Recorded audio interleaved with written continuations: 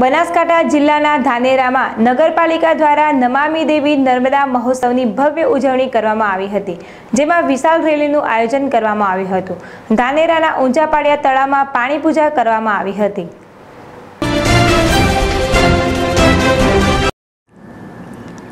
17મી સપ્ટેમ્બરના દિવસે સમગ્ર ગુજરાતમાં જળ ક્રાંતિનો અનેરો ઉત્સવ અને ઉમંગ મનાવવામાં આવી રહ્યો છે।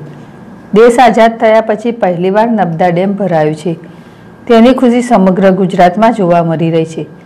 નર્મદા ડેમનું પાણી 3 રાજ્યોના લોકોને આપવામાં આવે છે અને હવે સરકાર દ્વારા આ પાણીને ગુજરાતના ડેમો તેમજ તળાવમાં ભરવાની પણ જાહેરાત કરતા લોકોની ખુશી બમણી થઈ ગઈ છે।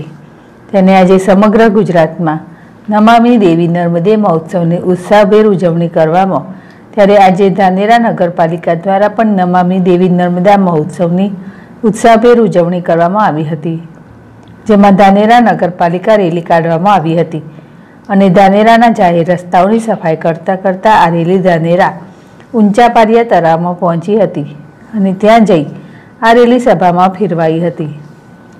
તે બાદ ભાજપ કોંગ્રેસના અધ્યક્ષ ધાનેરા અધિકારીગણ અને મોટી સંખ્યામાં લોકોએ ભેગા મળીને પાણીની પૂજા કરી હતી। ધાનેરામાં પણ નમામી દેવી નર્મદા મહોત્સવની ઉત્સાહભેર ઉજવણી કરવામાં આવી હતી અને આ ખુશીના મહોત્સવમાં ધાનેરાના અધિકારીઓ સહિત લોકોએ વૃક્ષારોપણ કરી વૃક્ષોને ઉછેરવાનો સંકલ્પ પણ કર્યો હતો।